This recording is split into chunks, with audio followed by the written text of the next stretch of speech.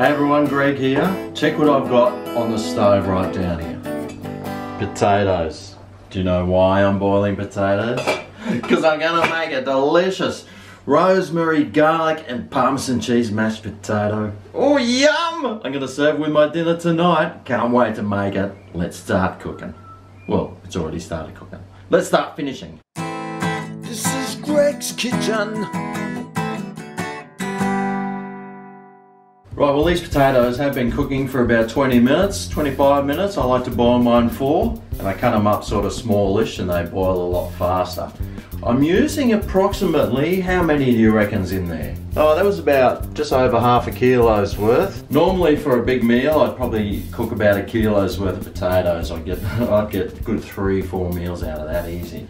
So, just for demonstration purposes, I used about 600 grams worth. Now these are boiled, like I said, 20 minutes. Let's just drain the water out.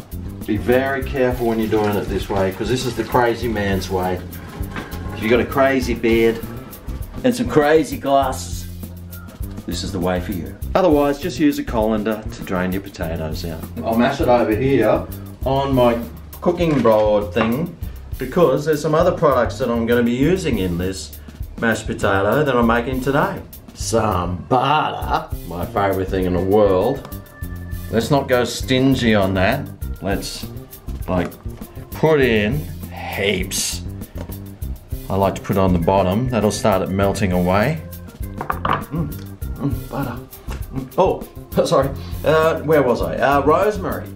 So now, for this amount, I'll probably use like the 600-ish grams. I'll probably just use a teaspoon of, this is dried rosemary. You can use some fresh rosemary and like cut it up or whatever you do with it, crush it or something. So I'll throw that in there on top of the melted butter. Garlic powder, yummo. We'll throw some in. Oh, how much am I going to use? Ooh, for this amount, about 2 cloves worth, which is about that much. Oh, that's a lot, isn't it? I'll pour that into that melting butter as well. Now, the parmesan. Let's see how much I've got left in this bag. There's not a lot left, which is okay because I don't really need a lot. But I was sort of going to use about 1/4 cup's worth for this amount of potatoes. Now it's time to mash it. So in we go, pound away. Oh, it smells so good already. Yum. Spin, press, and grind. Spin, press, and grind.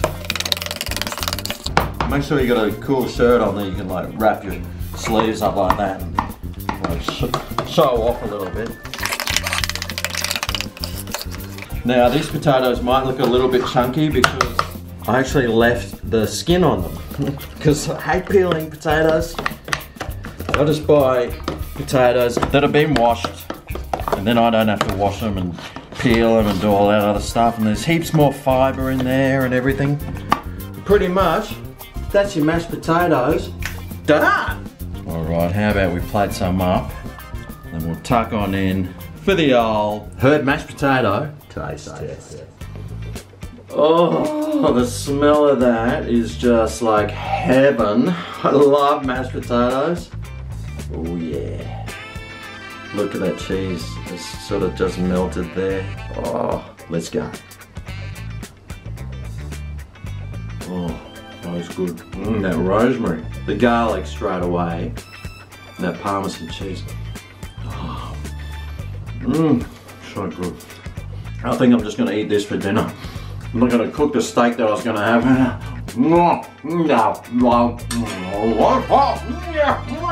Man, that's good. I hope you enjoy your rosemary, garlic and parmesan mashed potatoes.